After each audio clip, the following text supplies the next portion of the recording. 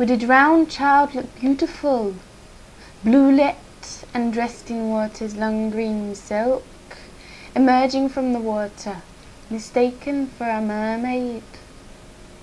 My mother gave a stranger child her breath, the daughters full of envy, as the crowd stood silent, drawn by the dread of it. Does the crowd do anything? No. Do they even care? The drowned child, bleating, full of innocence. The daughter's envy turned to a smile when she watched the child being thrashed for almost drowning. The heavy webs of swans churning up all the dark memories in the depths of the lake, along with that poor man's daughter.